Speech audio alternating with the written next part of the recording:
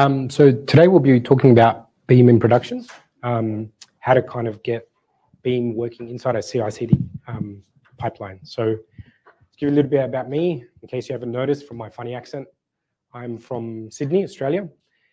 And every time I tell someone that I'm from Sydney, they say the same thing, which is, you came all the way here for this. So yes, I came all the way here for this. So we have a small startup in Sydney, which is Monita. My co-founder and I started Monita in 2019, and we're proud sponsors, community sponsors of Beam. We've been using Beam in production since 2020. And it actually powers a lot of our real-time streaming. So we're big, heavy users and relying on it. What we'll try to cover today is quite simple. Our journey with Beam, so our learnings, what we've taken from it, how we came to use it in production, and the learnings that we learned from that is that how to ensure a reliable pipeline, and how to deploy Beam across multiple environments. And then I'm going to do the cardinal sin of presentations, and I'm going to try and do a live demo. So hopefully it doesn't all go up in smoke. So our journey with Beam. So we're going to teach you something from our experience. So when we first started using Beam in our company, it solved a huge problem for us, which was how do we scalably and reliably process a very large amount of data that's coming at us at really high velocity, and ensure reliability. So Beam really solved that problem for us really, really well.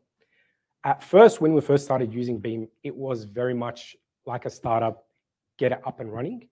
So it was extremely hacky. It didn't really follow great practices in terms of general software engineering. And it involved a lot of manual steps, a lot of local testing. Nothing was really automated. But as we matured as a company, and as our clients became bigger and bigger and more kind of enterprisey, that didn't really cut the mustard, because we needed to push updates to pipelines and ensure that they would work. Because if they didn't, it had real life, real world effects. So we kind of started digging, and we stumbled on a couple of things. The first thing that we stumbled on, which was DataFlow Flex templates. And we'll talk a little bit about that. And the second thing that was very helpful was the Beam testing framework, the test pipeline framework. So we have been using Google Cloud Build as our CICD for a lot of our backend applications, for our web app and our streaming application in general. However, Beam's programming paradigm didn't really fit directly into a normal CICD, where you can just kind of lift and shift and it just goes. So there was a fair bit of struggle and pain to kind of get that up and running. So today is really just sharing that pain, and hopefully that way you don't have to go through the same headache. So just a kind of a caveat, everything I'll be talking about today will be in relation to the Python SDK. Everything you can do in Python, you can absolutely do in Java, so very transferable there. So the first thing we want to talk about is ensuring a reliable pipeline. So as I mentioned before, Beam provides a comprehensive testing framework. However, it is not very well documented. The docs for Beam around testing is quite light. They cover the very basic kind of scenarios, and we'll run through that. But to get a full-on testing pipeline before you push a Beam pipeline is quite challenging. You kind of have to read between the lines. So we'll go through a few examples. So this is kind of like a high level, kind of the classes that are available from Beam for testing. There is the test pipeline, which enables you to instantiate a pipeline in the testing kind of form. There are pipeline state matches that allows you to know, say, for example, if you have a streaming pipeline, you can say, is this pipeline running? Does the state match? There is the pub/sub message matcher, which is really interesting as well. It allows you to know, are the messages going to pub/sub what I expect? So we're going to go straight to the code. So we're going to run through a few examples. The first is just a basic test. And what I have here is all this stuff is on GitHub, both in the Beam SDK, but I've also started a GitHub, and I'll share it with you guys after this, that has this entire code base. So here you just have a bunch of words that, and we want to get a count of how many instances those words come up in a corpus. So all we do is just instantiate a test pipeline, just as you would with any other Beam one. But here's the interesting part. So rather than getting it from an IO in a test environment, you have to call beam.create. And what beam.create does is it takes an iterable, like a list in this instance, and creates a P collection, right? And then that P collection can then run through the pipeline. We write the correct combiners and counts per element, and then Beam gives you the assert class. And that assert allows you to, like you would in any other Python test, say, okay, does the output of this pipeline match what I'm expecting? But it does it in the Beam kind of paradigm. Yeah. And we just tell it, okay, this is what we're expecting to get. Does this match what came out of the pipeline? So we can run this test, hopefully. So we just do PyTest, test basic, and we don't want any warnings.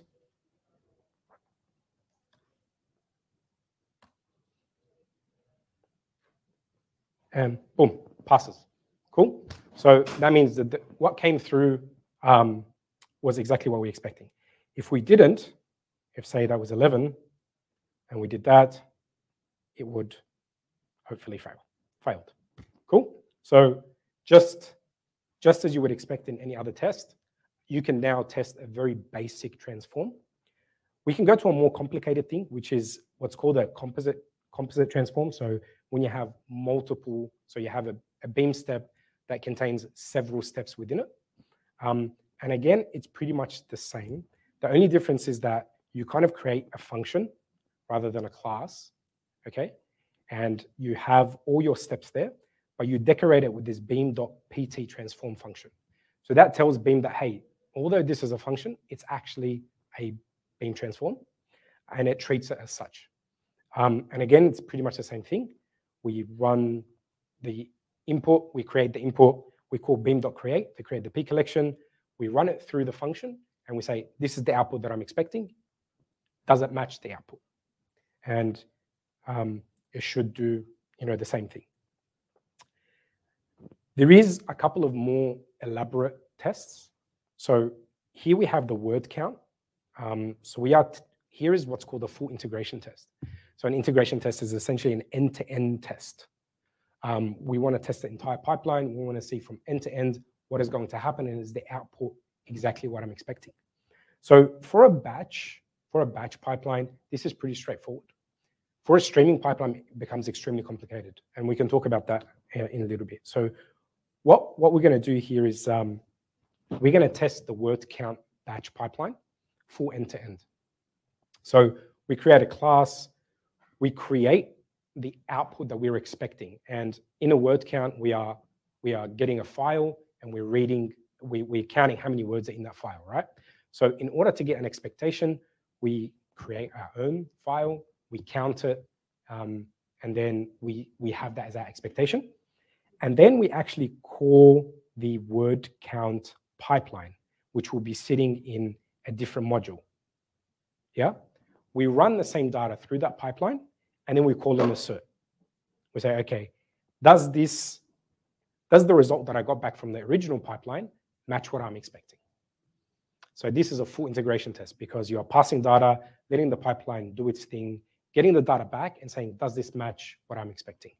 And if you do it this way, you pass it the input parameters that it's expecting, it works, which is great. So PyTest, test, word count, integration, bang. And we'll do one better. We can even debug this to show you what happens.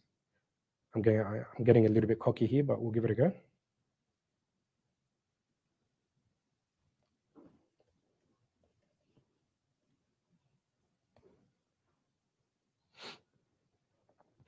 what's interesting is that once we hit here, so sorry, didn't put a breakpoint. You'll be able to see that this will actually go to the pipeline. Yeah. And pass. Now we're actually inside the live pipeline. We're seeing how the data flows through. You can kind of, this is a real live test. It's going, the data is going through the pipeline. It comes back to the test and then does the assert.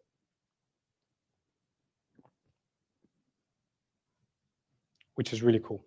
So the data runs through the pipeline ends, and once the pipeline state is done, it comes back to the test, right?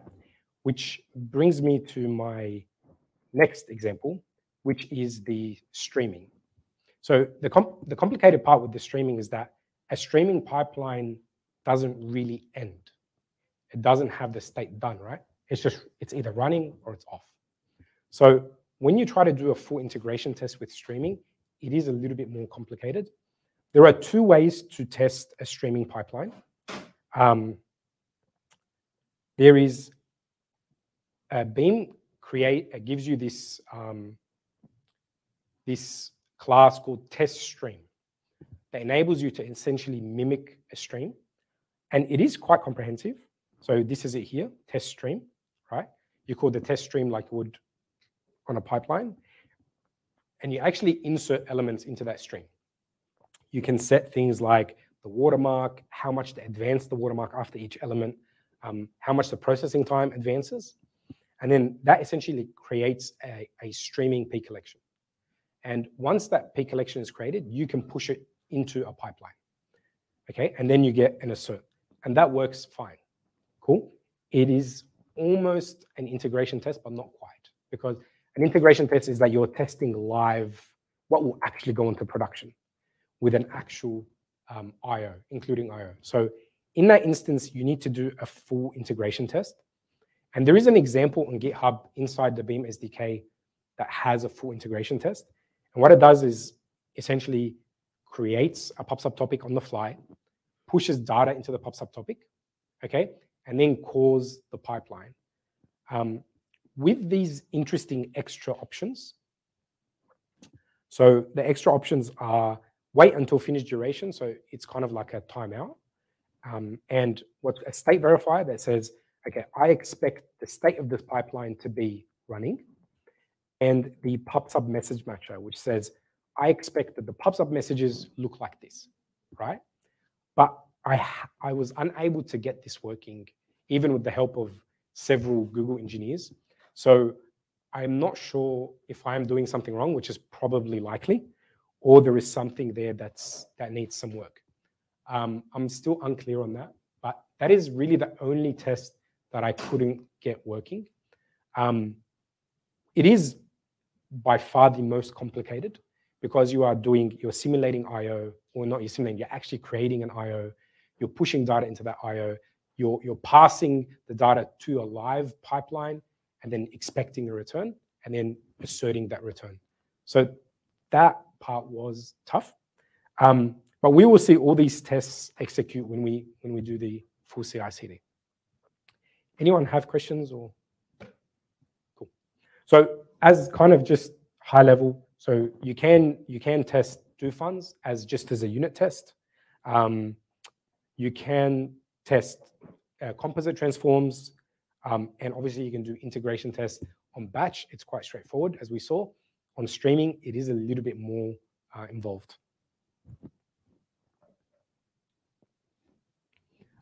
So cool, you can test your pipeline. So kind of like what now? We need to actually get this pipeline into production in an automated way. So a really great thing for that is flex templates. So I'm not sure how much you guys know about flex templates, but the usual workflow right now is, if you're not using templates, is that you have some code sitting on your laptop or in a repository, and you use G-Cloud commands to kind of push that code up to DataFlow or whatever runner that you're using, yeah? So it's convenient as a developer, but it is not convenient from a business perspective, from a workflow and process perspective. So This obviously doesn't allow any automation, particularly around testing. You can only really do local testing, debugging and so forth. It's pretty hard to do full integration test. You have to have access to the code to be able to get these pipelines up and running.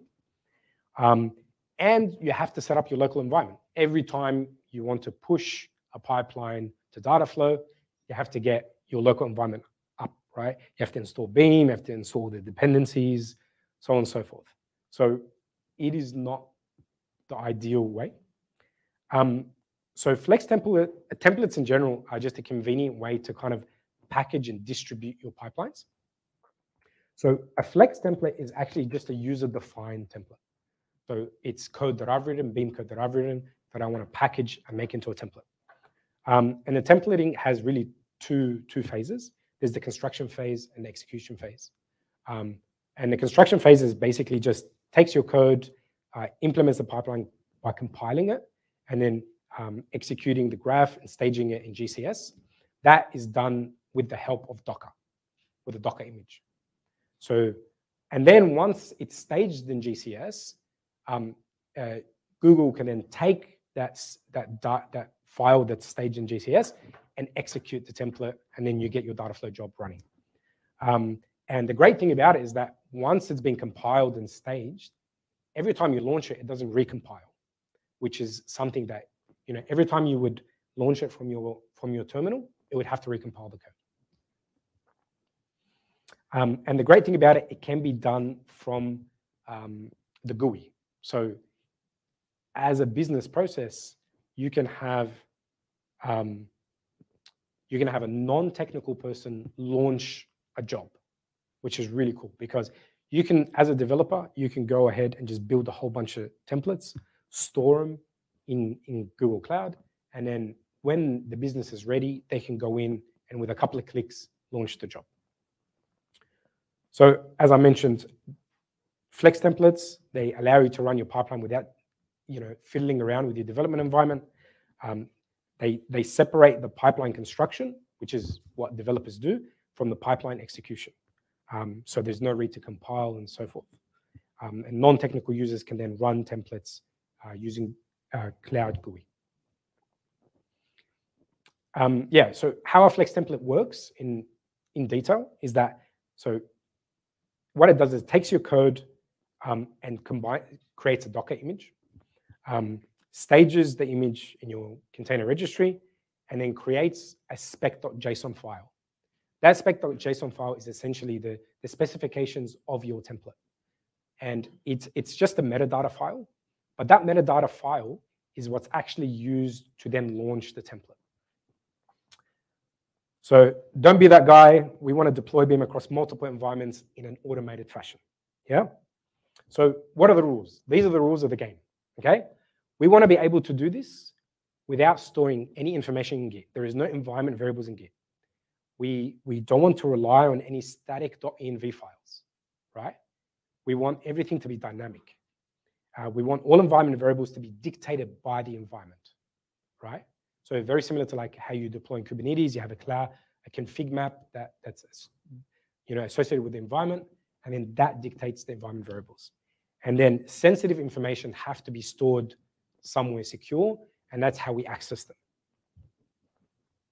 So this is kind of a high level of the architecture that we use. So we can kind of talk through it. Does this thing work? Yeah, cool. So as a developer, I will push code to a repository. There is a trigger in Cloud Build that is associated with that repository. And that it's pretty much just when I push code to this branch, do X. And that do X it can be a number of things, but we use Cloud Build YAML file. And the Cloud Build YAML file just essentially gives it the build steps. So step 1, do this, step 2, do that, so forth. What that will do is step 1 is build the Docker image from your code. Yeah. Step 2 is put that Docker image inside a container registry. And step 3 is create the spec.json file and stage it in GCS. And then there's a number of ways you can do this. If in your Cloud Build, you have specified to it automatically launch the template. It will look up the GCS and push it straight to DataFlow. Or you can end your build there, and then the business, when it's ready, can deploy the template. Now, the interesting part is that in this step here, when we're building the Docker image, we want to be able to take variables from the trigger that are environment specific and build a dynamic.env file. And that dynamic.env file will then allow us to access things like Cloud Secret, will allow us to know what bucket we are running in, allow us to know what the image name is, what project are we running in, so forth. And that's how you get fully automated workflow. So this is the code to do those steps that I was speaking about. So here, when you go to Cloud Build, you create these triggers. You say, what is my project? This is my project ID. What region am I in? Where is my setup file located? What bucket will this stuff will you be able to find this stuff? And what is the name of the image that I'm going to build? You load these variables into your Cloud Build file, and then that makes it available to your Docker image. And in your Docker image, you basically just say, these variables that are in Docker, that are in Cloud Build, get the value and put them in a .env. And that builds a dynamic.env file. And then in your code, you simply just load the .env, and then you have access to all these environment variables that are built dynamically and that are specified by the environment, not by the user. Make sense? Cool. So let's see how this works. So this is the Cloud Build file, right? Step 1, build the Docker image. Actually, before that, let's actually go to the trigger. So I can go to Cloud Build here. Triggers. Beam Summit 22. So you give it a name, you link it to your GitHub repository. You say which branch does this trigger associate with. So for us, we have like a deploy branch that we know is, it's above master, above everything. This is the deploy branch that if you push this, it will try to deploy. You tell it where to look. So look for a cloud build.yaml file, and you give it the path to the cloud build.yaml, and then you dictate all the environment variables. When you do that, you then come back and create the cloud build.yaml file that essentially dictates all the variables and the steps. So step 1 to get a Flex template up and running is that you build the Docker image. And what does the Docker look like? The Docker file kind of looks like this. So GCR has a DataFlow template base image. You can also use just the standard Python Beam image. It's the same thing. But because I'm running in Google, it's inside GCR. I'll just make things faster than having to go get it from Docker Hub. There are some interesting variables that you have to set. So you have to set these two are mandatory for a Flex template to get up and running. And all it is just directions to your setup file and directions to your main.py, so where your actual pipeline code runs. And this is the part to get the .env dynamically set up. So you call the args, you say, these are the args that I'm interested in, and you say, okay, get the value of each of these args, name them whatever, and push them into a .env file. And then that dynamically gets it from the trigger through Cloud Build to Docker to the code. And then it's as simple as once we push, where's my GitHub? So live demo push. Yep. Fingers crossed. Let's hope this works. Cool. And then if we come to Cloud Build and we go to history, we should see something building. There we go. And then what that will do is that it will build the image, and importantly, it will actually run the tests. So I didn't show you guys, but here, right there, that command will then just run all the tests. And what that is doing is saying PyTest, run all the tests inside the test directory. So that will go ahead and build the Docker image, stage the template, and then launch the template.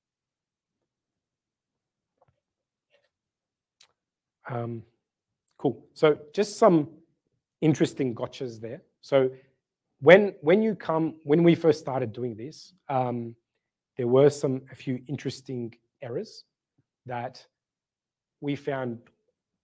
It was really difficult to kind of dig down and find out why it's happening. So being a Python developer, if you want to install a library, most likely you will put it in a requirements.txt file, right? But if you do that, when DataFlow comes to launch the template, it actually needs Beam to actually instantiate everything. So because that happens before doing the installation of the libraries, it will fail because it can't find Beam. So it won't work. And you won't get a very verbose error. What you'll get is kind of a timeout error because it'll just keep trying. And then DataFlow has a timeout of 10 minutes. After 10 minutes, it will just time out. And there is a blog, I read a blog by a Google engineer that said how to install libraries on DataFlow. And the correct way to do it is to put it into setup.py. And if you do put it in setup.py, again, it will launch, but then when it comes to load Beam, it won't find it. Again, this might be very obvious to the majority of you, but it wasn't very obvious to me. The only place that you can put Beam in order to get Flex template running successfully is in the Docker image. So you have to install it in the Docker image. Otherwise, you're just going to get weird errors. So yeah, just there. So if we go to Cloud Build, this does take some time. But in the meantime, does anyone have any questions?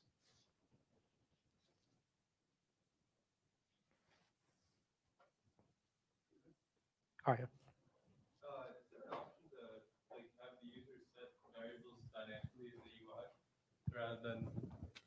Is there an option to have users set variables in the UI rather than strictly through the Docker file? So if you set the variables in the trigger, which is in the UI, it will get set in the Docker image, but you will need to write code to grab those variables and push them into the code, unless there is a better way that I don't know of. Okay. Yeah. Thanks.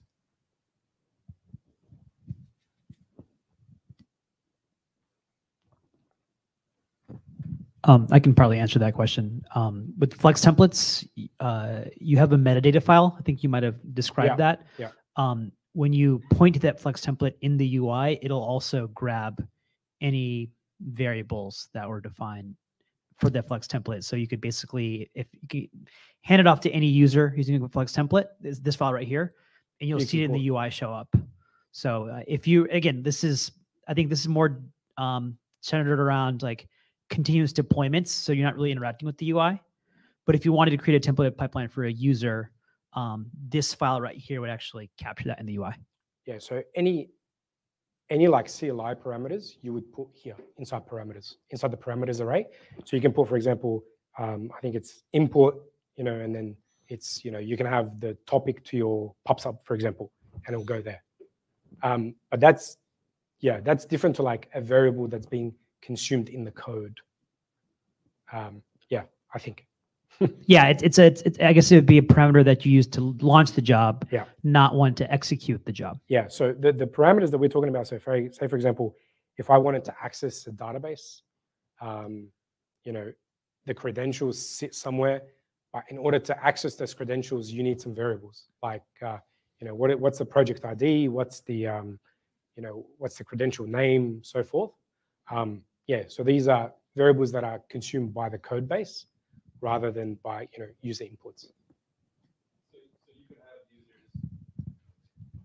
So you could have users set like inputs and outputs in the UI, right, after you build the Flex template? Yes. Sweet. They'll still need to be, you still need to kind of account for them in the spec.json file. Otherwise, like the template won't know how to consume them. Okay. Yeah, that makes sense. Thanks.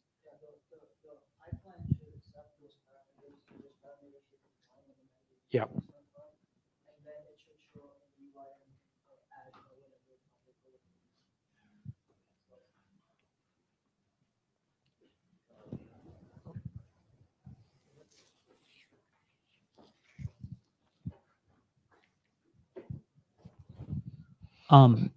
Had a separate question regarding, I don't know if I missed this, but if you consider also using custom containers in conjunction with Flex templates, and if you mentioned it already, I apologize, but I know that for a lot of Python developers, they want to bring in their own libraries, and custom containers is something that's supported with the Beam model that allows you to kind of bring arbitrary packages into your pipeline, and it obviates the need to use setup.py or the requirements.txt file. So you mean just define the libraries in the Docker in here? Correct. So Yeah. is it a step that precedes the Flex template, but you basically are creating an image. So before you, when you create the Flex template, you are creating using Cloud Build to create Docker image. a Docker image. But before that, you could actually start creating, and you're doing that with a base image supported by Beam. Yep. But before that, you could theoretically create a custom container. Yeah, of course. So instead of here, you can have your own container, you mean? Precisely. Yeah, absolutely. Yeah, of course. So you can have your own container that has Beam and has all your libraries and everything, and you can use that as your base image across the company. And then, that could be your building block on all the next containers that you build. Right. Yeah, for sure. I think for Python developers, I just want to call that out because whether it be like, not NumPy has a pretty basic, but if you have a custom framework, a library that your organization uses, it's a step that would precede Flex templates that could make it even more better. Yeah, you could do that, and it would probably save you a little bit of, because it wouldn't have to compile all those libraries again. And so Exactly. forth. Yeah, for sure. That's absolutely a way to go. But this is just kind of an example from the ground up, sort of, if you're just pulling from GCR. Yeah, awesome.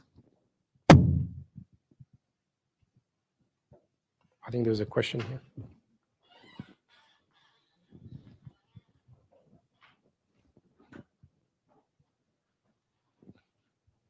Hi. Is it actually possible to add a volume or like a custom file in your image and access that file via inside your application or inside your pipeline? It's a good question. Because before actually I had a maybe I'm just doing it wrong, but I had a scenario wherein I need to access a file, specific file inside the pipeline. And the way I did it initially is tried to include it inside the image, but I wasn't able to do it. But I would like to ask, maybe I'm just doing it wrong or something. That's a really good question. I personally don't know, but I'm not sure if anyone else does.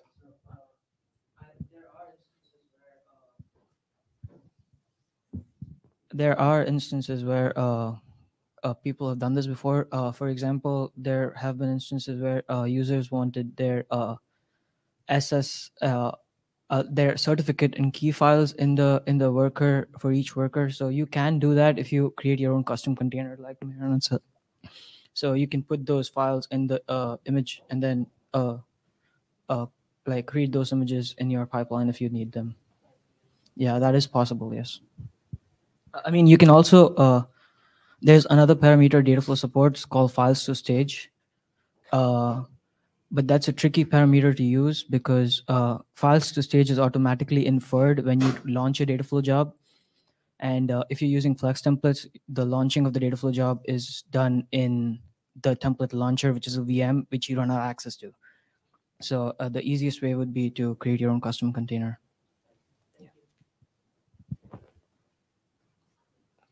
Cool. So we can see here from once we pushed, probably can't say that. Once we pushed the container, once we pushed to the branch, went ahead, installed everything, created the template, and then ran all the tests. And we can see here, bang, bang, bang, all the tests were successful. And then once it did that, once that is finished, it actually goes to, we'll go to cloud storage, and I'll show you guys what it does. If you go browse, DataFlow template, and we actually dictated this path, and you can see that is the spec.json file that it stages, and that's what it uses to actually launch the template. So this file is what tells it where to find the image, what the image is called, what the temporary location of the spec file is, and then once it has access to that file, it can then go ahead and launch the pipeline, launch the job. It does take a fair bit of time, and I'm not sure why what the startup time is, but it does kind of rebuild things from an image perspective. But then in a couple of minutes, the DAG will show up, and then the job will be live. Any final questions? Sorry, it's probably went a little bit quicker than anticipated, but yep, question.